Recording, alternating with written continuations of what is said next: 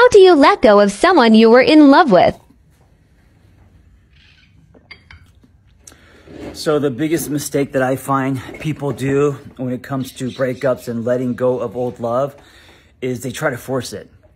And I think just a life rule, anything that you try to force usually amplifies, right? So instead of trying to force getting over someone, let it happen naturally. And the way that you do that is you focus on your relationship with yourself, on your own life. And if that is difficult, then it's very telling that that was lacking, right? There was a drift or disconnection with you. Might have been what contributed to the breakup. I don't know. But if that's hard for you to do, it means you need to do that. And so naturally, as you focus on you building a better relationship with yourself, and many go through a rebirth, right?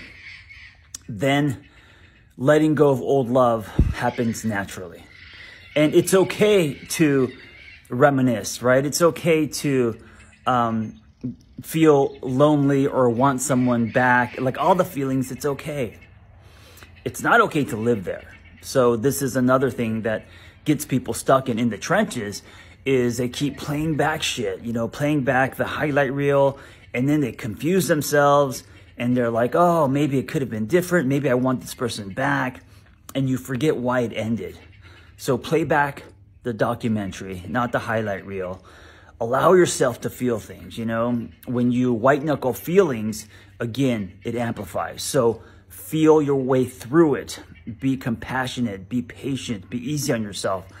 And don't put a ticking clock on when you should get over someone, So as you build your life, as you focus on your dreams, your passions, friendships, everything you didn't have time for when you were in that relationship, you start to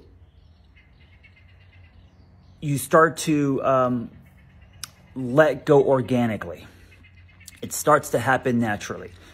And this is why my go-to is always out of your head, out of your house, out of your head, out of your house.